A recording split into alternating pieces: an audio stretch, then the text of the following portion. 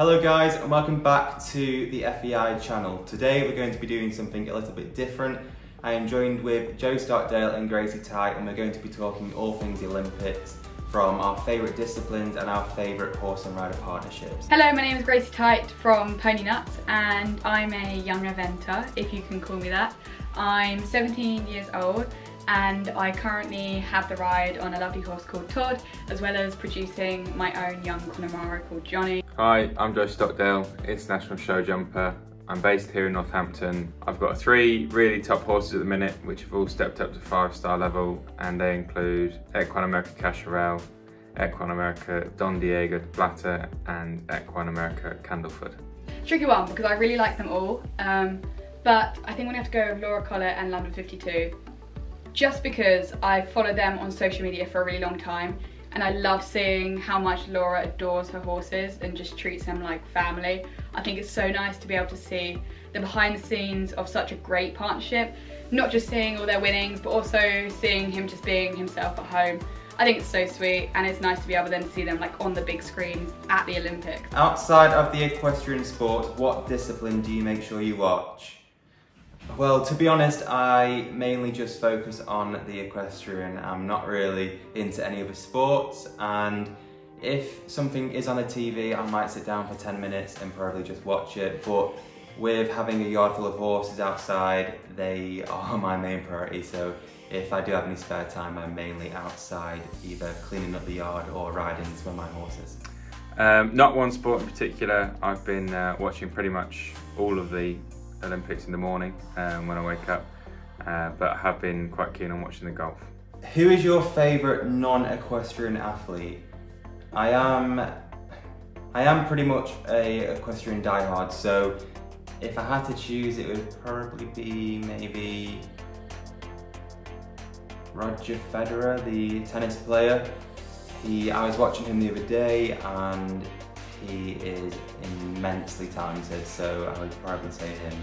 Leading on from the fact I used to do gymnastics, I actually met Max Whitlock when I was younger, so I like following him because, you know, it's pretty crazy to see someone like win a medal after meeting them. I also really like, staying on the gymnastics idea, I like Simone Biles, mainly because, from Team USA, mainly because just what she does just seems absolutely insane to me. She literally has movements she can do, which no one else can do. Like, the other athletes don't know how to perform the move that she's doing. That's just crazy to me. That's literally like she's in a league of her own. It's amazing. What would you say to people who don't think equestrian sports belong in the Olympics? Well, personally, I think it's a very unfair opinion in many ways. At the end of the day, we are basically riding a wild animal, and it's between horse and rider, the partnership is 2, not just 1. There's so much time and effort that goes into these animals. It's not just something that you've got to prep yourself for, you're also prepping an animal for. It can take up to years and years and years of training to get them up to that level in the Olympics. And it's a timeless sport. The athletes can go mostly a lot longer than other sports such as athletics, and all genders can do it. Everyone has an equal opportunity no matter who you are, and it is just mainly a true partnership between horse and rider.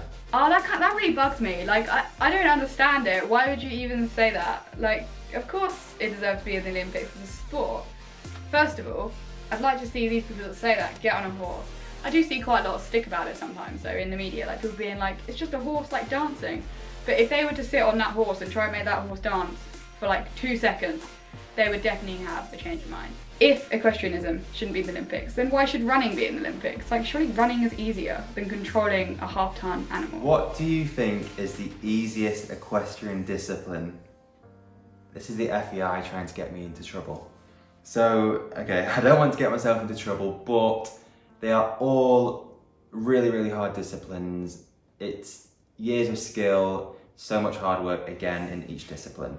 But if I had to choose for the British public, I would mostly say show jumping is a lot easier to understand because it's pretty obvious. All you've got to do is go clear and you've got a good chance of winning. Whereas dressage, even me, sometimes looking at the movements, I'm like, is that right, is that wrong? So it's a lot more easier to understand than what dressage or eventing would be. for the non-equestrian public? Ooh. I don't think there is one. I actually don't think there's one. Like, I can't even sit here and say one because I genuinely don't believe there is one. I'm not even saying that for the camera, but I think every single equestrian discipline requires such different skills and talents, and just is so difficult. I would say eventing's the hardest, but I'm probably biased because I'm an eventer.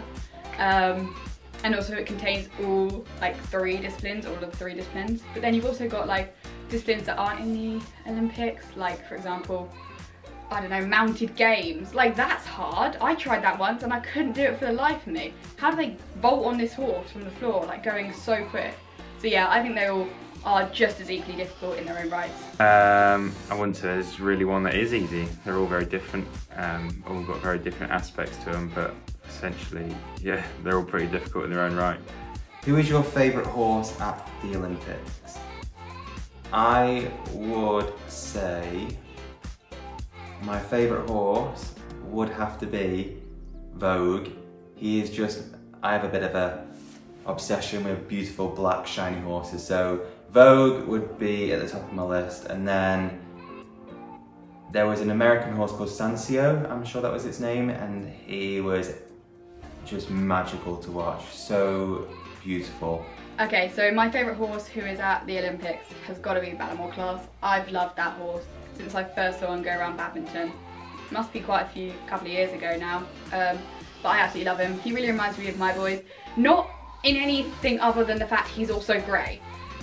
He doesn't move at all similar like to my grey boys, but he is grey, and I like seeing a grey because I can imagine it's either Johnny or Todd.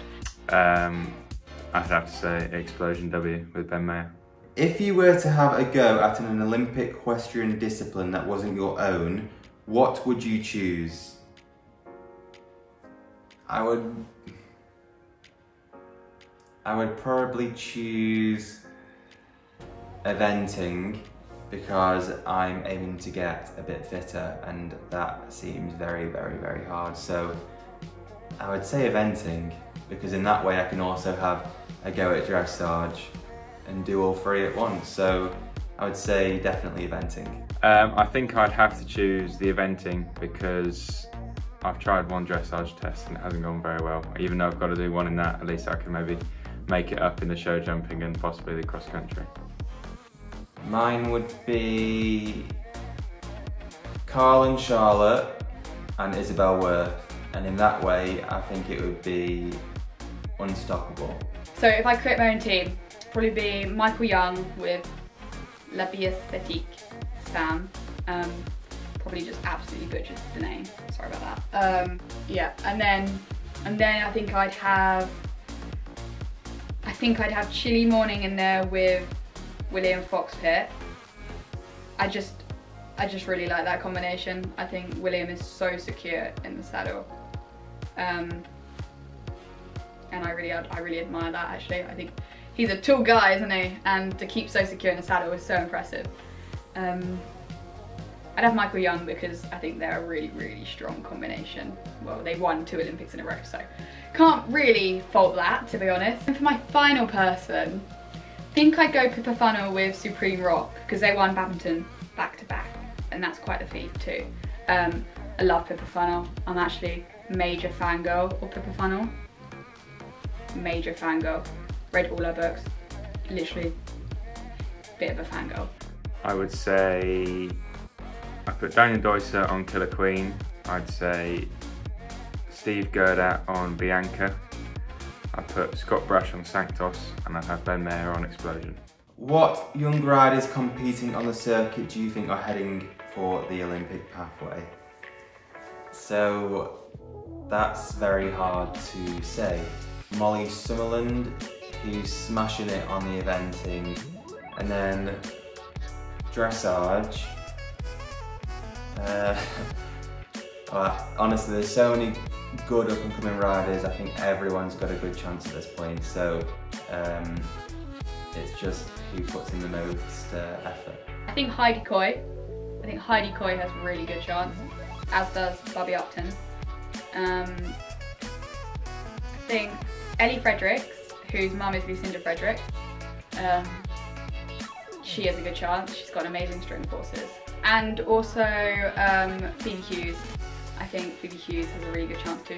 She won Belsay Junior 2-star long format like a couple of months ago, and she has 2 really great horses and they do the most amazing dressage test.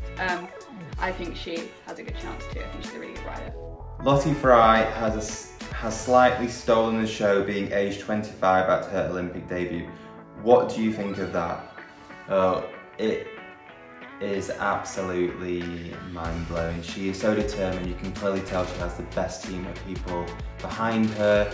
She rode every single inch of that test, and you can clearly tell she is so dedicated to the sport. And the pressure she must have been going through at that young age to represent her own country must have been petrifying for her. So yeah, I take my hat off to Lottie Fry. Which have been your favourite Olympics? It would have to be 2012 for me, when it was on home turf in Britain, in London. That was just magical to watch, with the whole nation behind it and seeing our riders compete here. It was just amazing, obviously, for them all to get gold as well. So yeah, for me it would be 2012. I think I'm gonna have to say 2012, just because it was on home ground, and that's always nice, isn't it? I would have done a lot to go and see that in person, but we didn't get to. But I would have done a lot of things to go see that in person. But it was still amazing to be on home soil. Which equestrian sport do you think should become an Olympic sport, and why? So recently I have just tried out polo, and I didn't really expect it to be so difficult. So I certainly think polo should be a great team sport to be put into the Olympics, and I think it will be really entertaining to watch.